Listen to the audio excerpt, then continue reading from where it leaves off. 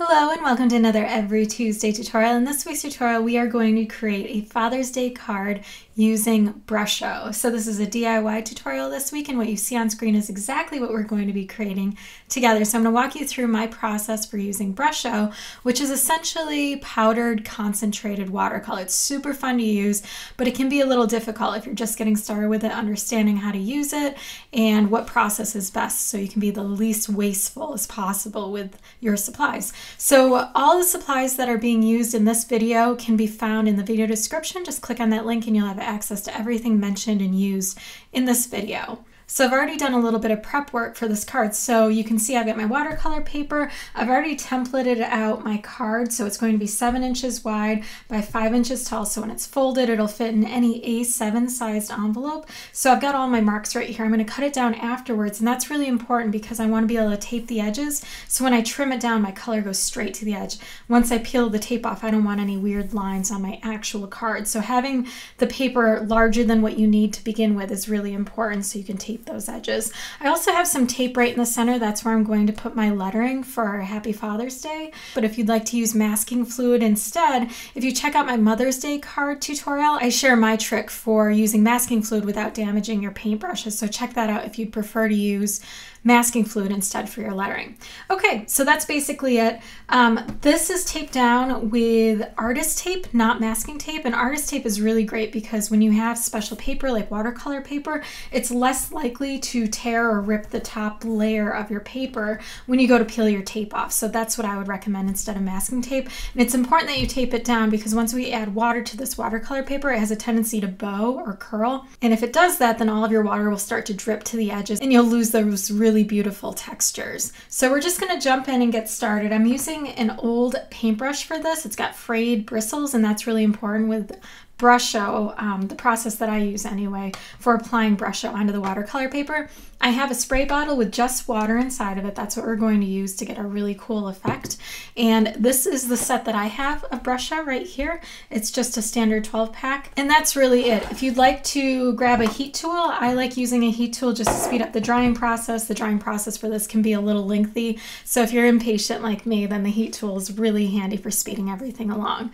All right, so we're just going to start with applying our BRUSHO. So my dad's favorite color is blue. So I chose a few colors ahead of time that I want to use for this. And it's really important to choose colors that if they touch each other, when they blend, it's going to look really beautiful instead of muddy up the colors. So I'm going to be using a light green all the way to a very dark blue. So I have the colors that I'm going to be using right here. I've got ultramarine, which is my darkest blue that I'll be using.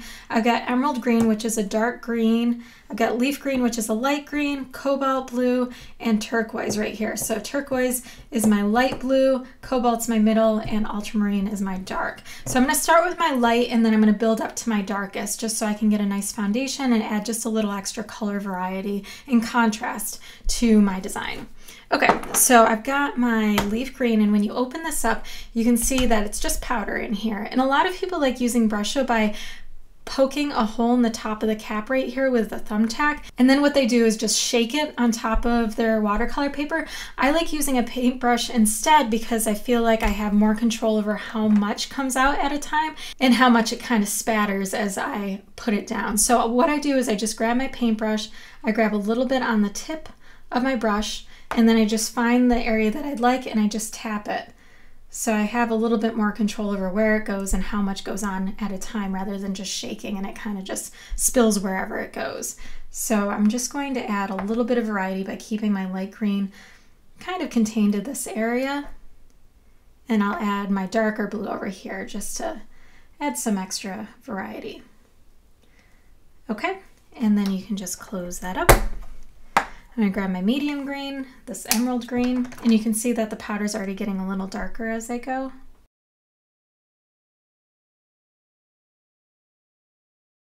Okay, onto my blues now. I've got my turquoise right here. Move on to my cobalt blue, and a little bit goes a really long ways. You'll see once we apply the water how vibrant and concentrated this powder really is. It's pretty surprising. Okay, last one. So this is my super dark blue, so I don't want to go too heavy-handed here. So I'm just going to put a little bit up in this corner.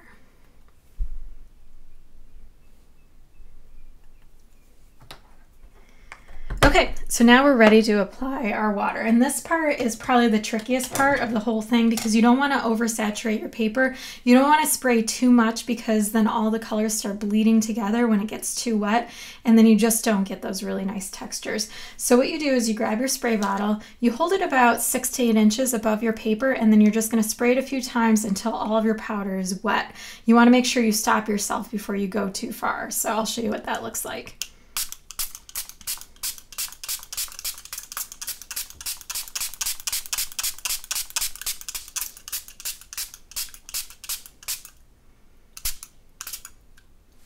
Okay, that's far enough. So you can see that the powder has gotten wet enough, but it's not starting to bleed into all the different colors, so everything gets muddy or you lose those textures. So if you see any areas that maybe could use an extra spray, you could do that, or you can kind of wait it out and see how everything starts to dry. Another option you have, if you like how things are looking, but maybe you want a little extra color around your edges or where I've got my tape right here, you can use a paintbrush and go in and kind of dab the colors together to blend them. So you can do this. You just want to make sure that you have a paper towel handy because these colors are concentrated and really rich. So it's really easy, like if I start using green right here and then I go to my yellow, I'm definitely going to mess up my yellow because the green is so dark. Just by grabbing just a little bit on your paintbrush, it gets really dark. Now is also a good time to just clean up your cutting mat because some of the powder might have gotten on your cutting mat or your surface right here while you sprayed. Okay, so I'm going to speed up this drying process by using my heat tool, and then I'll be right back.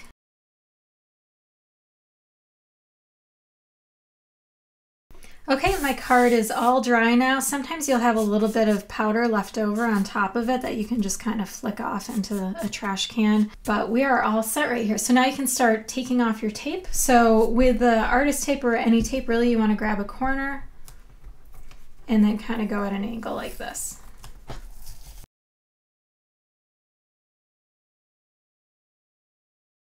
Okay, and now you can just trim the rest of your card down to size, and then we'll add in our lettering.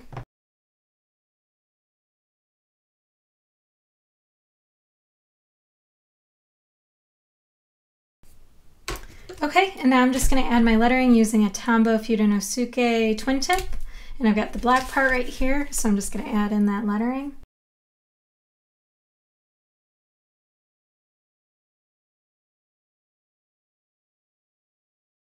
All right, and you're all set. That is how to create a Father's Day card using BRUSHO. So now you can just place it in any A7 sized envelope and it's ready to go. And once again, all the supplies to what we used for this video are right in the video description, so just click there and you'll have access to everything. If you enjoyed this tutorial, please subscribe and don't forget to head on over to my blog, every-tuesday.com, for even more design tutorials and a bunch of freebies.